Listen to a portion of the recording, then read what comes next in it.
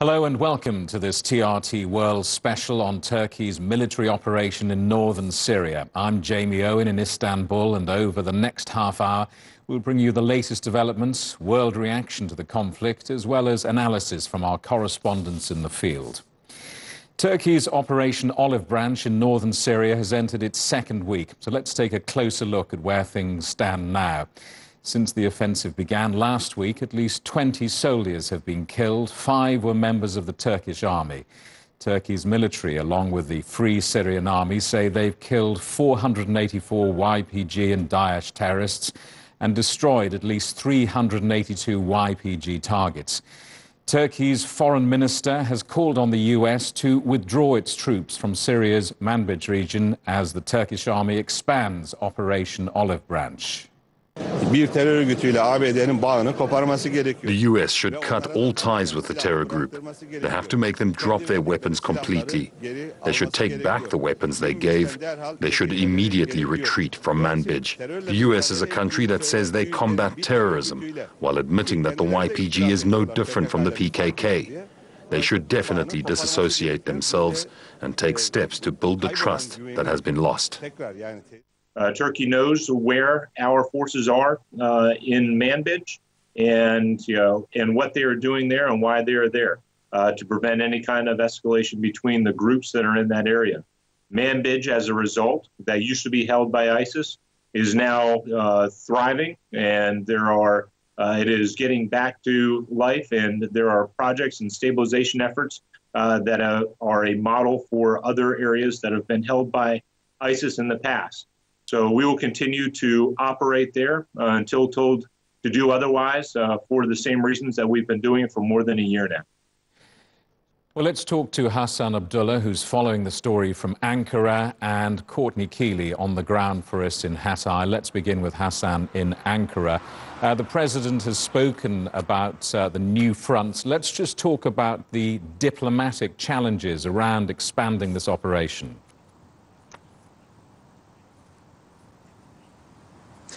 Jamie, Turkey has been talking to all its allies, and the message from Ankara has been that for Turkey it's important that the allies are taken into confidence and that there is close coordination between Turkey and its allies. But what officials in Ankara are saying is that despite the efforts from Turkey, some of its allies, particularly the United States, seems not to have taken Turkey's security concerns into account.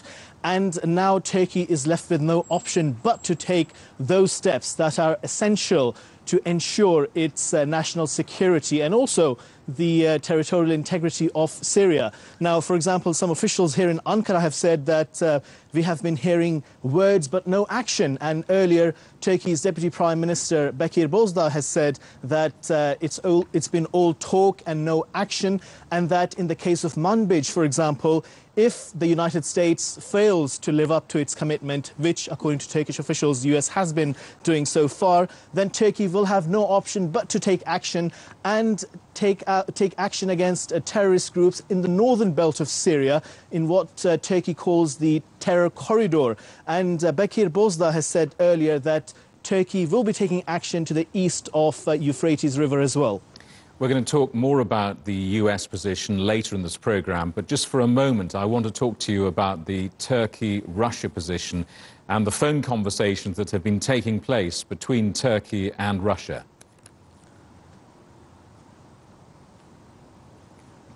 Well, the foreign ministers of the two countries have discussed a host of issues. They've primarily talked about the Afrin operation, and Turkey has been careful to coordinate closely with Russia to ensure that there are no instances of Russians being targeted there, who, of course, there is still a small presence there. And also they've discussed the upcoming Syria Peace Congress that's going to be taking place in Sochi next week. So they have discussed the possibilities. Of course, there have been certain issues that need ironing out. And Turkey has been saying it's important that Russia fully understands its position. And officials here in Ankara are saying that Russia seems to be more understanding of the Turkish concerns. And it seems that Russia is reviewing some of its policies. Hassan Abdullah in Ankara, thank you very much. Well, let's talk to Courtney Keeley on the ground for us in Hatay. Courtney, first of all, talk us through the gains made thus far and what the army chief has been saying.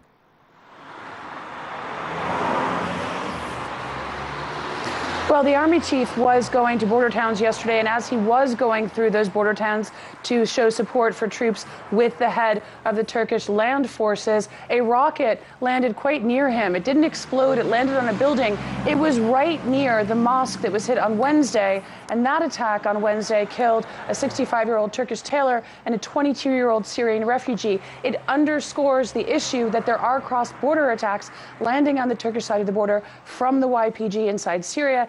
As he was visiting, that also happened. And then meanwhile, in another town of Rohanli, nearly around the same time, another rocket hit and a small child was lightly injured.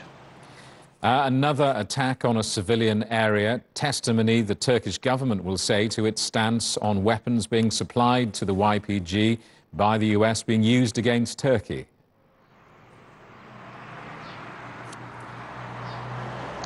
Yes, and as Turkey has said, that there was a phone call between President Erdogan's chief spokesman Ibrahim Kalin and the National Security Advisor to the U.S., H.R. McMaster. Now, Turkey says that the U.S. said they will stop arming the YPG in that phone call. But Foreign Minister Çavuşoğlu made an interesting point. He said the White House says something, the Pentagon says something else. And in that shot right before me, you heard a U.S. spokesman for the military, for the Pentagon, saying that we have had these troops on the ground for the last year, we're going to keep them there. But what he didn't say specifically is those troops, some of the U.S. troops that were put in place in Manbij, were put in place to keep Turkish-backed forces from the U.S.-backed YPG. So we're hearing something from different from the Pentagon. We're also hearing conflicting statements after the Turkish president spoke to the U.S. president. So it's unclear what could happen next, but it is clear that Turkey is saying that they're on the way to Manbij after this Afrin operation, Jamie. The spokesman for the US-led coalition against Daesh says US troops will not leave Manbij until their mission is completed. And then we hear Turkey saying that they will extend the military operation, a move that potentially could bring Turkey forces into confrontation with those of the US. It could potentially, and those would be two NATO allies that could end up fighting each other, and that's why it's such a high-stakes game.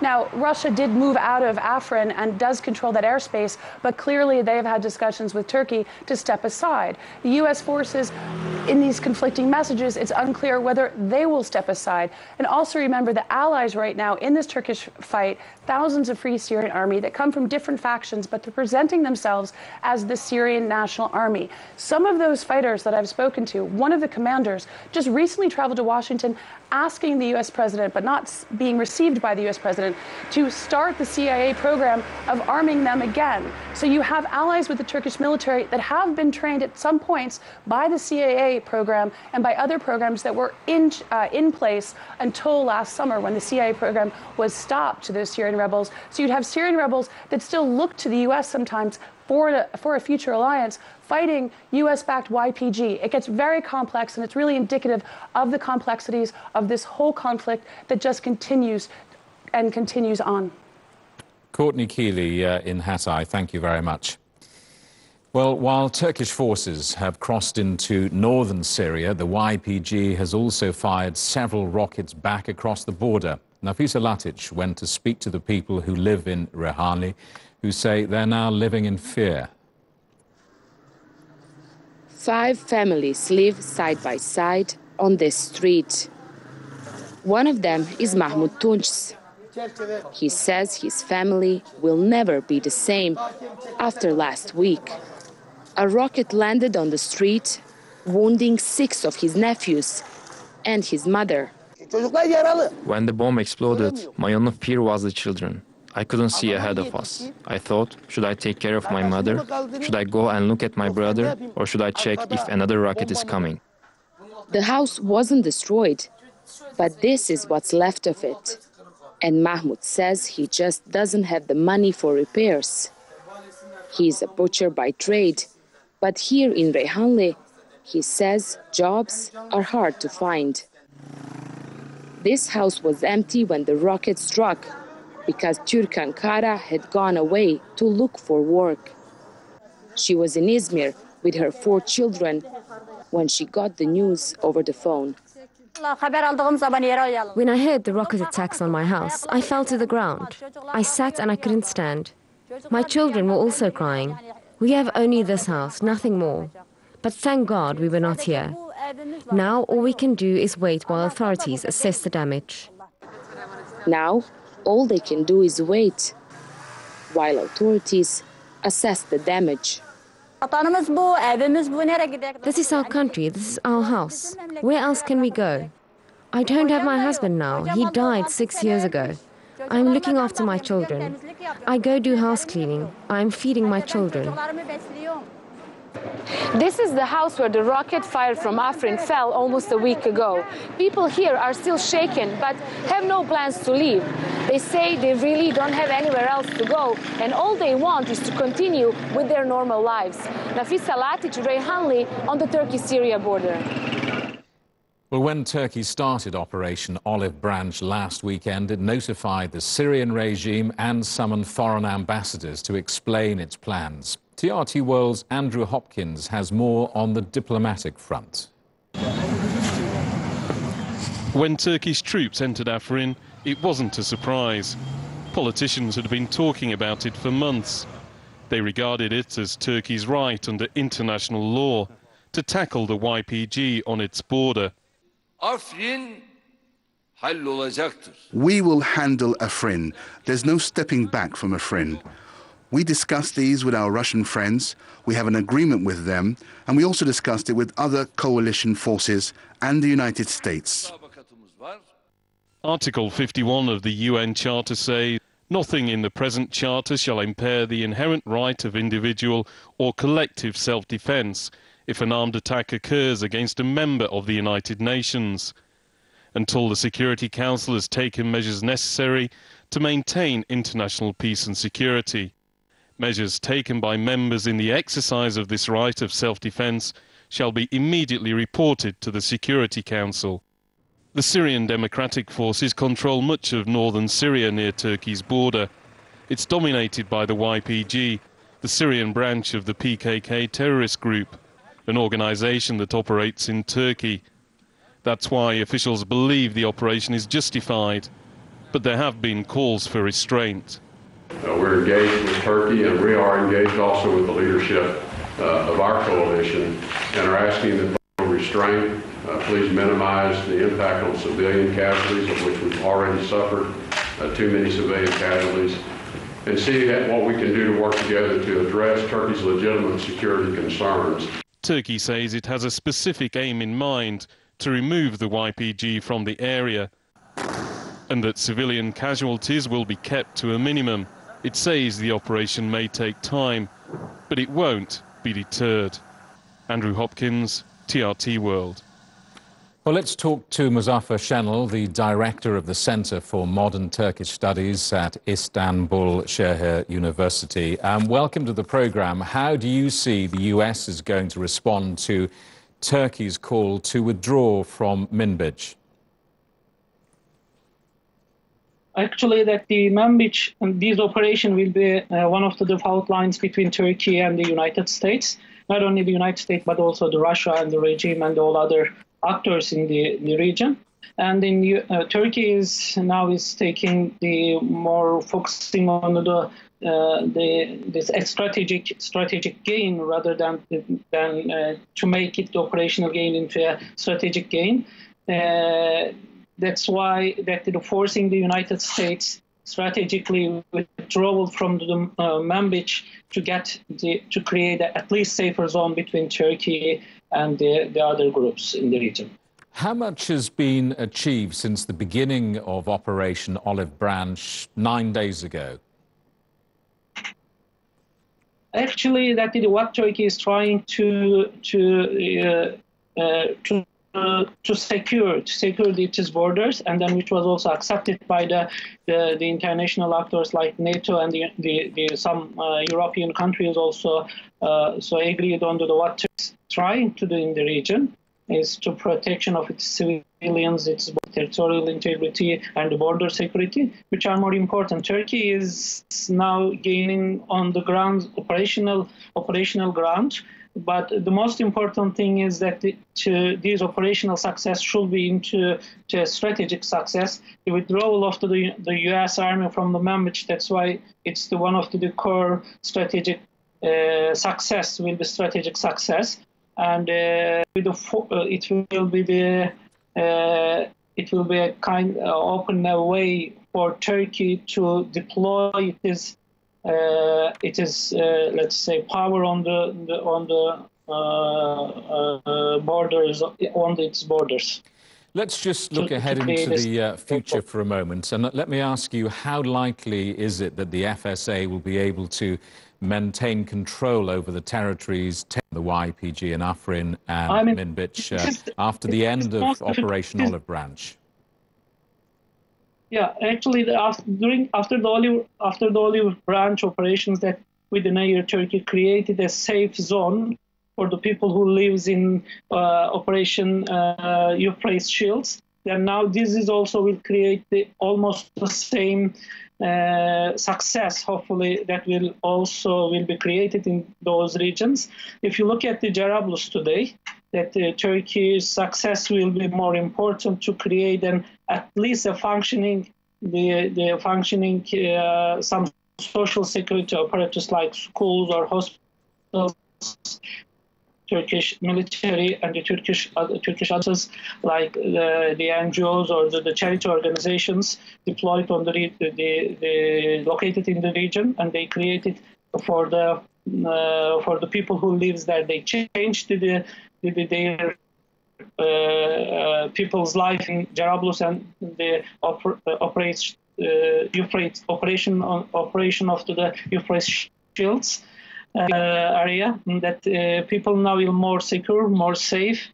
Like for the Afrin region, also Turkey will do it, but I'm not sure that about the sustainability of this success, because only the Europe, this is not only the U.S. Against the Turkish operations. We should also take care of the regime, and also regime was supported by Russia and the Iran, and Turkey will convince together with Russia and United States all together to convince to be a safe area for its borders. It seems difficult, but it is not impossible. Thank you very much indeed for joining us on TRT. Let's talk now to the world's Turkey analyst, Yusuf Erim. We have two diametrically opposing views here, don't we, on what happens next in this operation. Turkey's stated plan on its advance into Manbij, and the US saying, as we heard earlier, they won't leave the area until their operation is completed. Well, we saw Turkish Foreign Minister Mevlut Çavuşoğlu request that U.S. troops back away from Manbij, which is a very reasonable request, as President Erdogan has signaled that the operation is going to move forward into the Manbij region. Now, this is a very important region that has strategically been a staging point for many YPG attacks, and its has incredible logistic importance.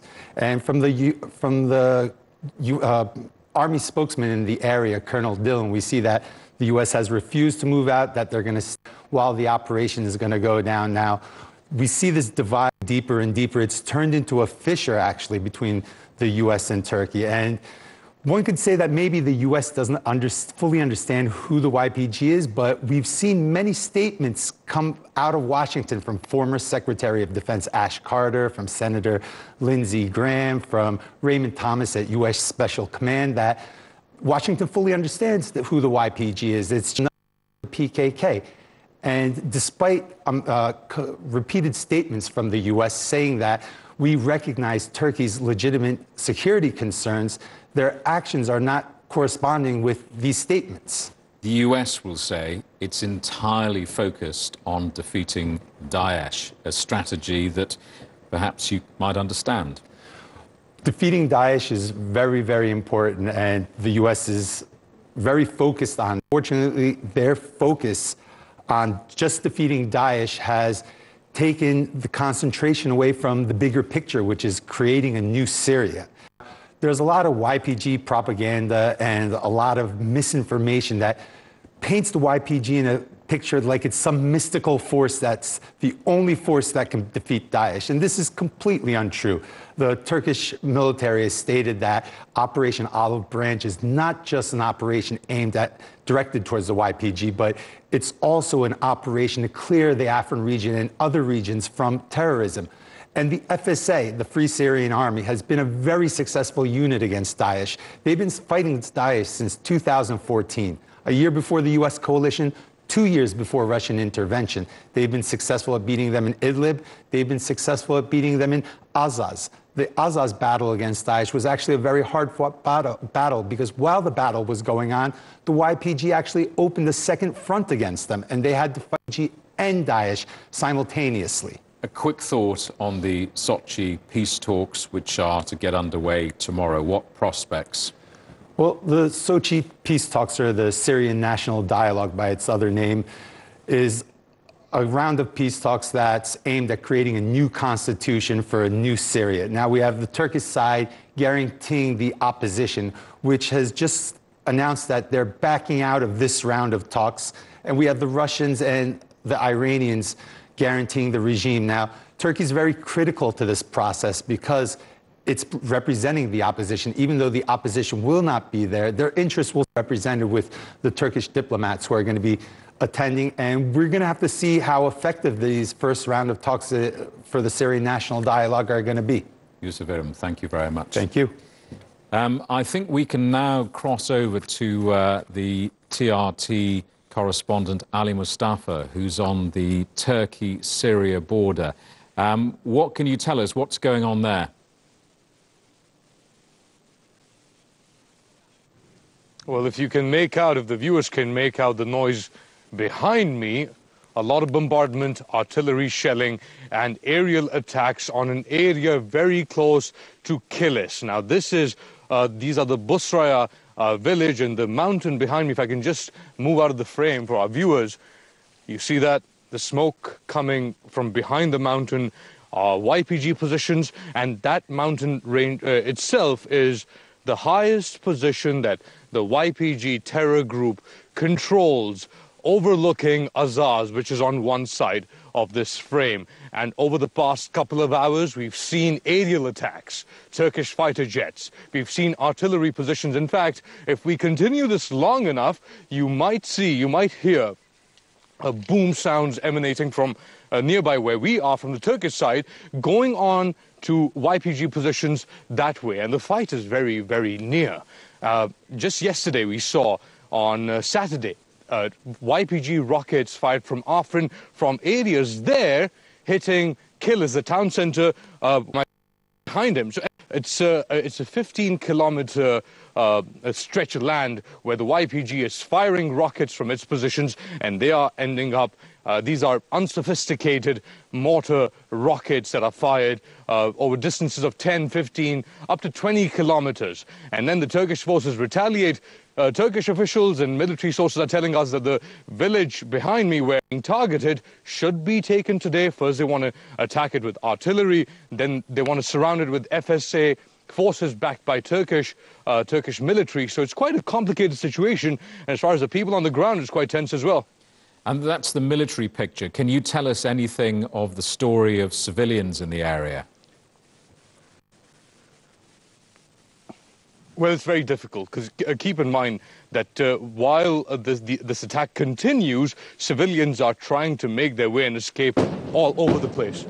That was a rocket fired actually from Turkish positions into the area that we were pointing out. So civilians, at least on the Turkish side, are very... it's an exciting situation, but it's also a dangerous situation because they don't know when the next rocket will come and land. And this is one of the reasons why Turkey says it's so important to clear that safe zone inside Afrin, so rocket attacks can't come here, that can't necessarily control these civilian areas. But yes, there is a civilian population that is stranded on the other side, which humanitarian assistance is trying to reach with Kızılay, the Turkish Red Crescent. Our father is also trying to make its way. So it's a difficult situation, definitely, and civilians, as far as Turkey is concerned, they're trying to provide as much assistance to them as possible. Ali Mustafa on the Turkey-Syria border, thank you very much. We'll be back to you during the course of the day for more from you. Thank you very much indeed. Stay with us here on TRT World. We'll have more on Operation Olive Branch and, of course, all the news making the headlines around the world. Thank you for watching.